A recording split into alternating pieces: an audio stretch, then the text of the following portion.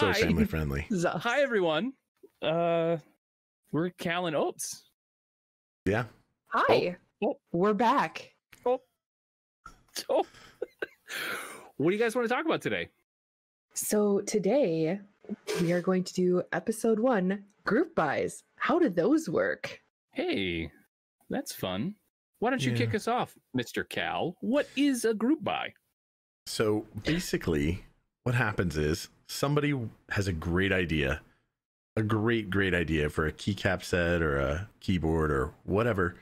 And what they don't have is a giant pile of money.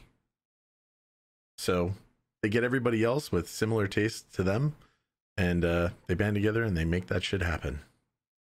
Okay. And so one thing that you pointed out that I think is important is, why do they need a bunch of money?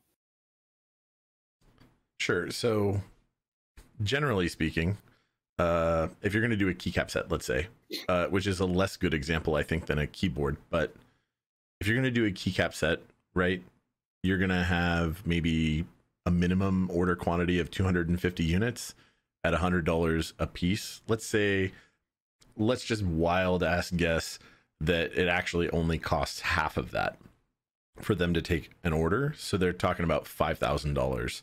I think it's actually quite a little bit more than that. Yeah. But let's just say that that's where it is.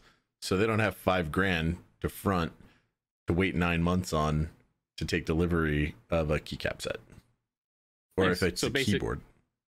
So it works kind of like crowdfunding, where I need a whole bunch of help to make this thing happen for this one specific goal. Almost like Kickstarter, right? It's just less mainstream or accepted. Yeah, is that a bad example? It's a keeb starter, not Kickstarter. It's a keeb starter. Oh snap! Run through Geek Hack. Oh my god. Oh. All right, but why do we do it that way instead of on Kickstarter, right? Probably mostly because our community isn't that large. So we don't really warrant a huge Kickstarter campaign, probably. But also because it's a niche community, or niche hobby, really, boutique hobby, that I think it doesn't exactly fit the expected participation level that a Kickstarter would. Yeah, that's fair. Yeah. Also, there might be a really wide range, right? So you don't want to have a stretch goal. Your stretch goals would have to be way higher than what your like primary goal is. But also there's price breaks, and that's not really a thing that can be realized in a Kickstarter very well. Whereas if we all join together and agree that, hey, at this minimum order quantity, the price will be X, but if we hit this stretch goal, the price will go down to Y for everybody else. Yeah. You kind of get that. But also... And that's... Yeah. Go ahead. No. Sorry. So I was going to say, I was actually moving on to the next topic, which is really that there's more than just keycaps that we're doing this for. But Sure. So what kind of things would you normally see, aside from, or including keycaps, what would you normally see run in a group buy? So there's a couple really primary things, I think, right? And that's keycaps and keyboards.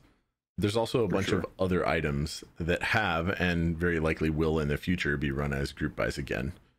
You got plates, PCBs, switches, housings for switches, stabilizers, cases for like keycaps for keyboards or like JTK trays. JTK is a keycap manufacturer, for those of you not in the know on that. You're also seeing more and more group buys for different items. For example, desk mats, or recently I just ordered my little keeb plushie. I think it's in your frame right now, Mr. Cal, Mr. Josh. So there's kind of myriad things that can be ordered in this group buy model. So I guess next would kind of be, how does it work, right? So we've talked about what is a group buy, why do it, and what are the kind of things that we can actually order with a group buy. So how does it work? You started off by saying there's an idea. So what happens after that? So for the community, the very next thing is that there's an interest check. But before that, it's funny that I'm the one saying this and not you, person who has actually done these. there's a bunch of idea development. There's a massive amount of development work that goes on before you ever get to an interest check. And that's changed a little bit over time. It used to be a lot rougher of an idea, but now we're starting to develop to the phase where maybe group buys aren't going to be that required in some ways at some point in the nearish future, couple years near for any regular hobby. Starting to see some vendors move towards that, where instead of doing a group buy where you get, if you're lucky, 400 or 500 people buying this one thing, and then they all put in all their money and they wait 6 to 9 months or however long, and then it's all delivered out. We're seeing some people that are starting to try in stock where they've ordered it, 6 or 9 months ago, and then all of a sudden they say, hey, here's this thing, and everybody buys it, right? So anyways, that's off topic. Sorry.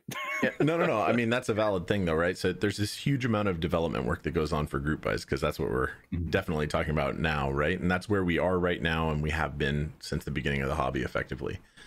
So you've got this idea development, then you hit an interest check.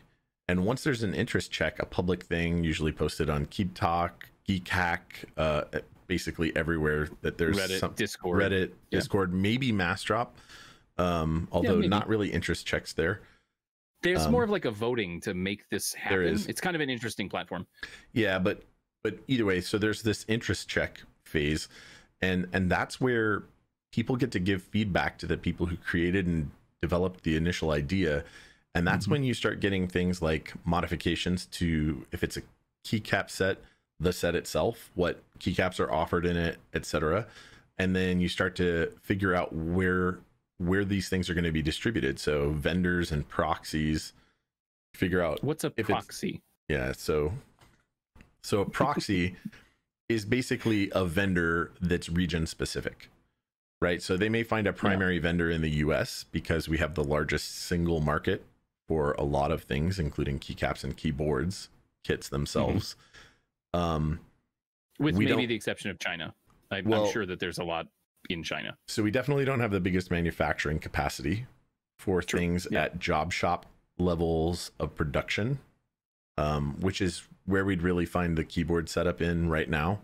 For keycaps, and I think we're going to go into the manufacturing process in a different episode, more in depth. But we're just kind of covering keeping us honest. Basics. For sure. Covering the basics right now and just doing a brief overview. So the other thing. So go ahead.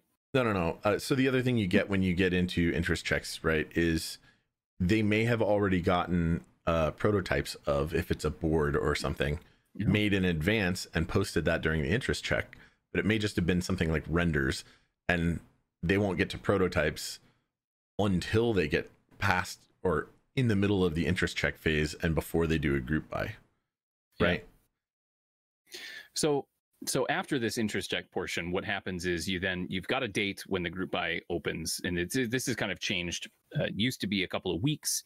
Now, typically, a lot of times they're running for a month, or if there's a limited quantity, it's, we've got 100 of these things. Once they're all sold, then that's when it closes.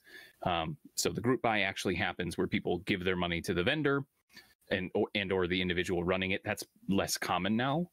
But then there's a lot of hype, and if you haven't gotten a prototype, then there's a prototyping phase or color matching, all that kind of stuff. And then so once that's closed, the vendor or the group buy runner gives the money to the manufacturer and says, hey, here's this thing we want.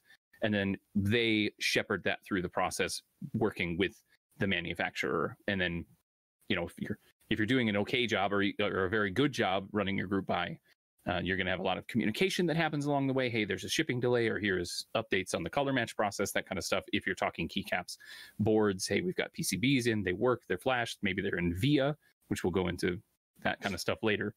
And then, that once the manufacturer finishes the product, that is sent to the vendor and or proxies, and then it is distributed out to the customer.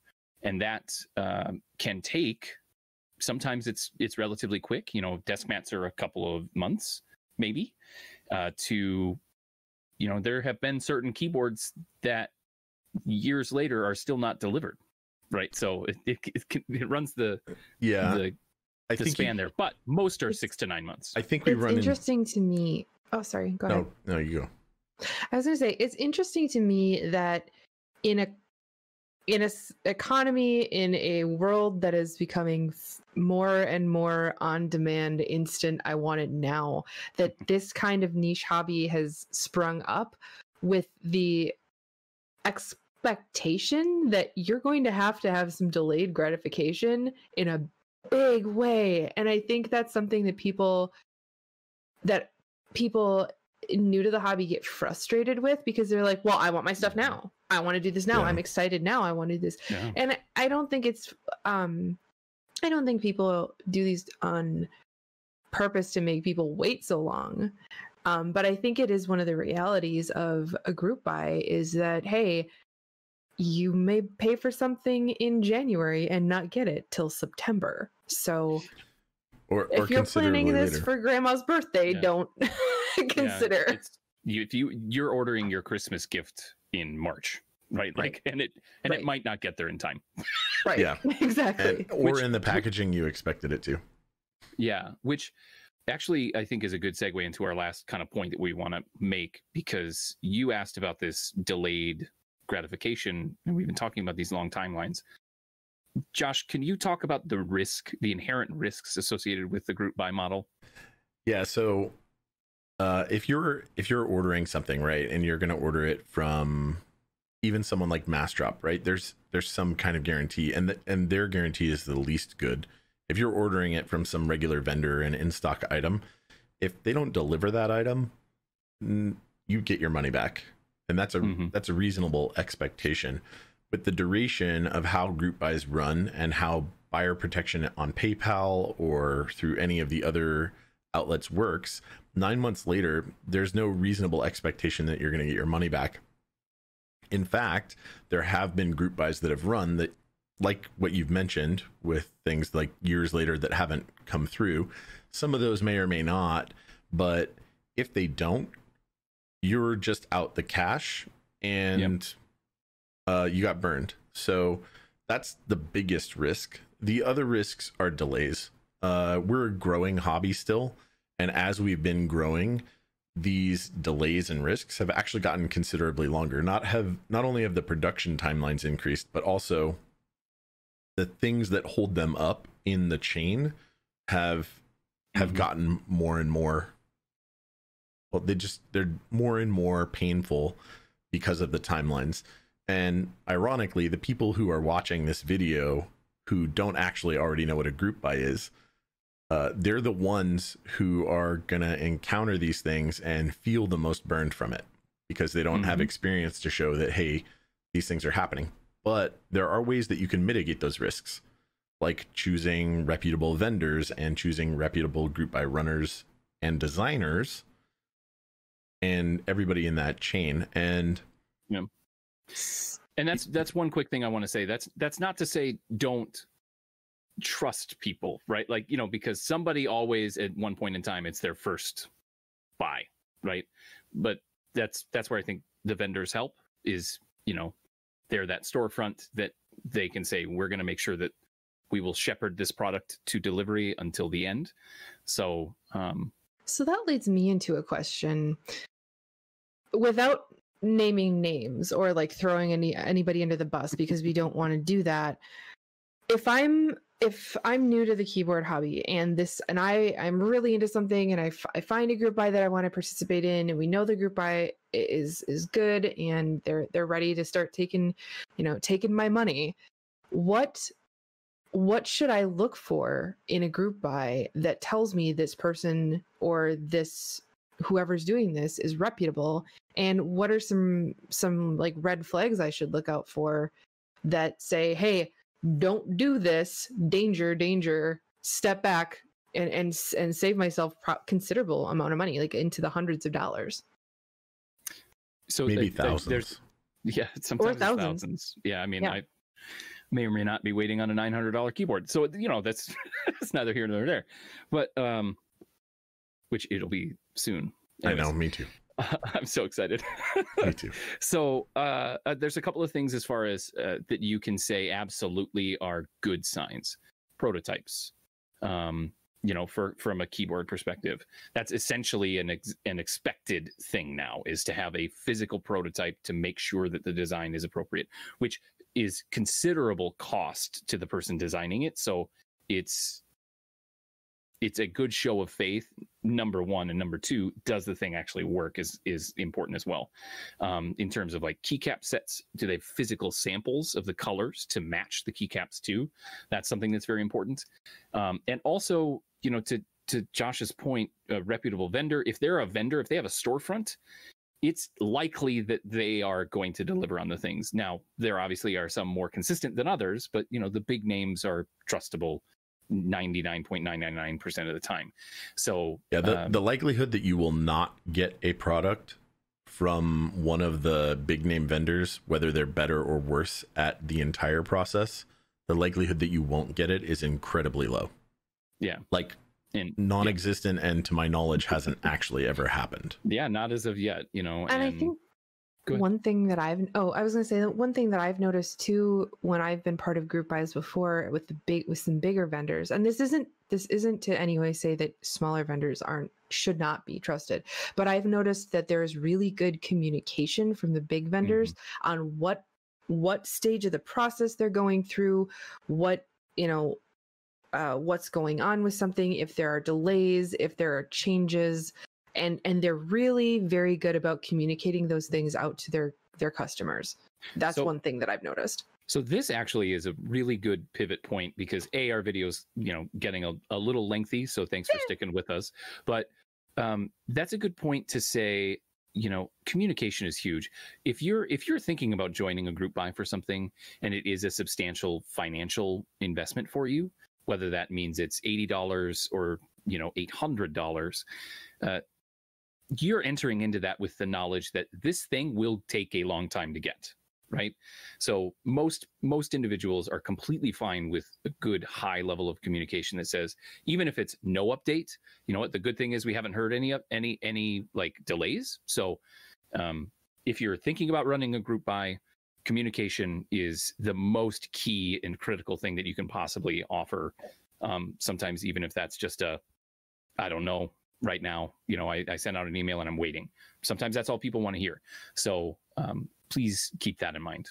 So, but one thing that carries no risk to any of you is that you can absolutely go down below. Yeah, I don't know where it is on the screen. And hit the subscribe. I'll put it on the screen. Hit that subscribe button, ring the bell, and then we can all stay in touch. Bell, if you want to see more of these crazy videos, like, subscribe. Yeah. I hope it's been informative. And if you want, in the comments, you know, make sure you ask us for different topics that you want to hear about. So definitely, we'd love to hear your comments, love to hear any ideas on additional content that you want to see, comments on your group buy experiences and what you guys have gone through, or good or bad. Yeah, that's where you can get salty if you want. We'd love to try and be positive, but you know, we want to hear about both. Yeah. So thanks for watching. Do that thing where you like it or subscribe, or I don't know how YouTube works, whatever, it's fine. Things and stuff. All right, thanks guys, tuning out. Thanks everyone, bye.